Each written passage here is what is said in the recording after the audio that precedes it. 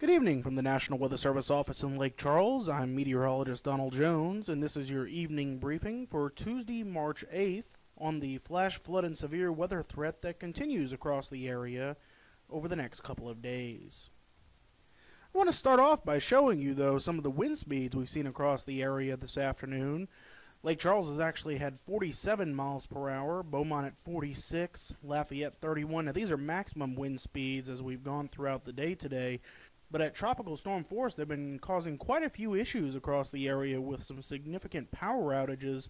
At last check, in fact, we had about 3,600 people without power across the Lake Charles area alone due to these very strong winds. And unfortunately, it looks like these winds are going to continue tonight and into tomorrow as well. So let's go ahead and take a little bit closer look at that. These are actually the forecast wind speeds expected for Wednesday. And as you can see, the strongest winds are going to be near the coast across both southeast Texas and southwest Louisiana. Wind speeds will be ranging anywhere from about 25 to 30 miles per hour with higher gusts. Maybe not quite as high as we saw today across the area, but definitely gusts up to about 40 miles per hour possible. As we go a little bit further north into central Louisiana, wind speeds aren't going to be quite as high, but still breezy, certainly, with winds about 20 to 25 miles per hour. And then parts of southeast Texas, Tyler, Jasper, and Newton County, again, pretty breezy, winds about 20, gusting to about 25 miles per hour. But I don't think that's going to be quite high enough to cause too much in the way of significant power outages up that way. But for areas further south along the I-10 corridor and along the coast, we will be looking at the potential for continued sporadic power outages as a result of these wind speeds. Now let's take a look at the observed rainfall today across the area, and as you can see, most of the rain fell across southeast Texas and extreme western Louisiana today.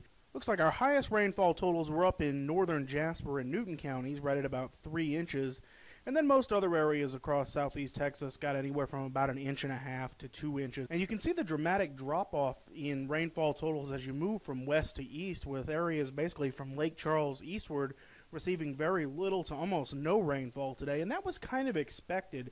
We weren't expecting too much in the way of rain across central Louisiana today. That's not going to be until probably late tomorrow when we start to see some of the rainfall moving east into that area. But the rainfall will continue overnight tonight across southeast Texas and parts of southwest Louisiana, and we expect these rainfall totals to only increase. This is the look at the forecast rainfall totals as we head into Wednesday. And you can see, as I just mentioned, the largest rainfall totals across southeast Texas with up to 5 inches of additional rainfall possible. Now, this is on top of the rain that has already fallen today. This is just for tomorrow. We're anticipating up to 5 inches of rainfall across parts of southeast Texas. As we head into southwest Louisiana, those rainfall totals are going to be anywhere from about 2 to 4 inches.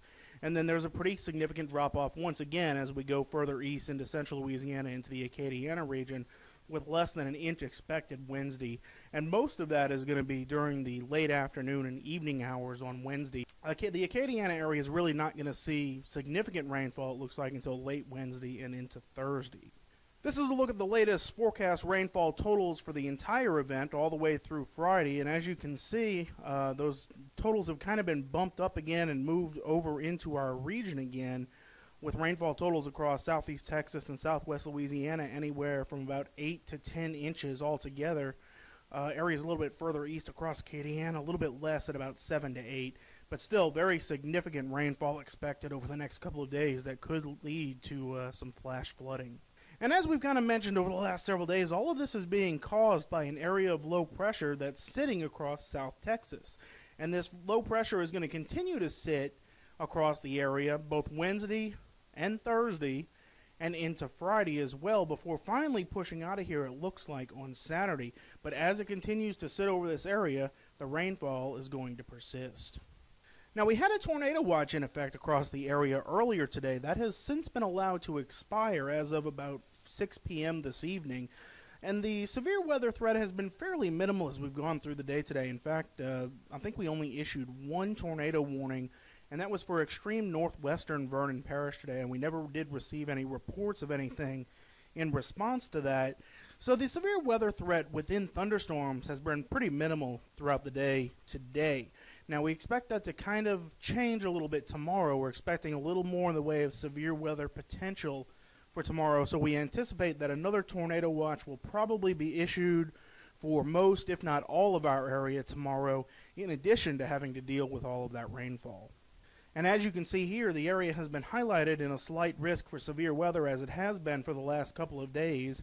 And a slight risk means, as you can see at the bottom of the screen there, that isolated intense storms are possible, which could result in 1 or 2 tornadoes and strong winds. So as a result of all of the significant rain we're expected to see over the next few days, a flash flood watch has been issued for all of southeast Texas and southwest Louisiana until 6 a.m. on Thursday.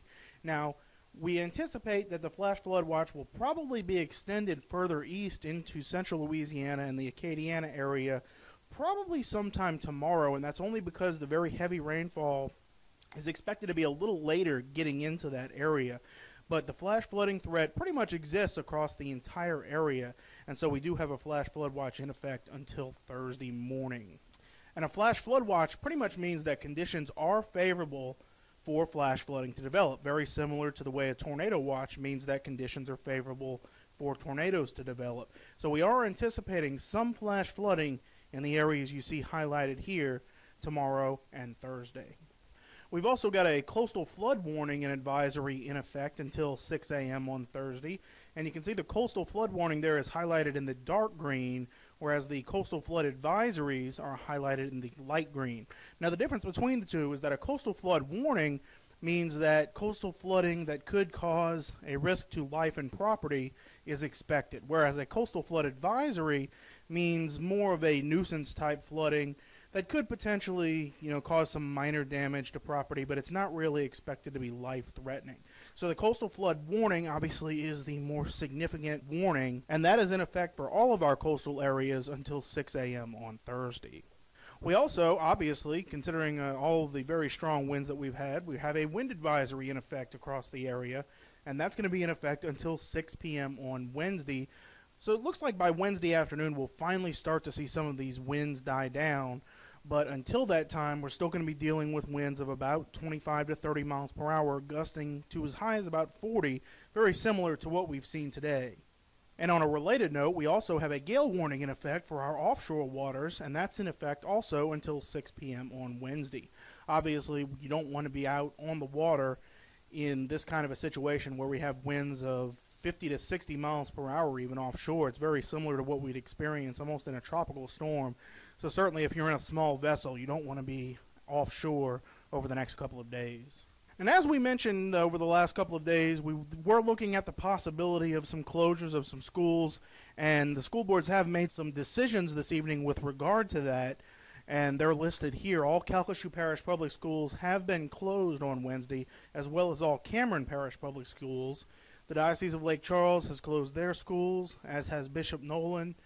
Hamilton Christian Academy is closed. McNeese State University, Sowella, Delta Tech, and Lake Charles Charter Schools are all closed on Wednesday.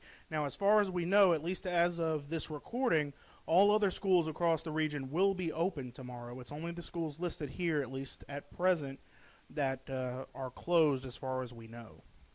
So taking a look at the expected impacts across the area, obviously we've already seen some power outage associated with these very strong winds, and that could continue tomorrow as we continue to see some very gusty winds across the area.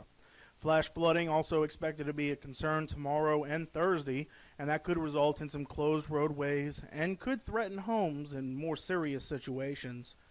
Also, we have the possibility of river flooding and coastal flooding, which could threaten homes and property tomorrow and Thursday. So to summarize, we're looking for about 2 to 5 inches of rain expected across the area on Wednesday, with the highest totals being across southeast Texas. Rainfall totals of 7 to 10 inches are expected across the area through Friday, and again, the bullseye for the highest rainfall is expected to be across southeast Texas. The tornado watch for this evening has expired, but severe weather will still be possible on Wednesday, and we expect another tornado watch will be issued either late tonight or tomorrow morning with regards to that. And as I mentioned already, winds will remain very high Wednesday out of the southeast at 25 to 30 miles per hour, gusting as high as 40, which could, again, lead to some sporadic power outages. Taking a quick look at the 7-day forecast, it looks like once we get this activity out of here, the rain will finally end it looks like in time, at least for the latter half of the weekend. So the weekend itself doesn't look too bad. We may see a little bit in the way of lingering showers on Saturday morning, but for the most part, the weekend's not looking too bad. So once we get through this mess, our reward will be a rather nice weekend. And we'll continue to keep you updated through our social media accounts on Facebook and Twitter as the need arises over the next couple of days. Have a great evening.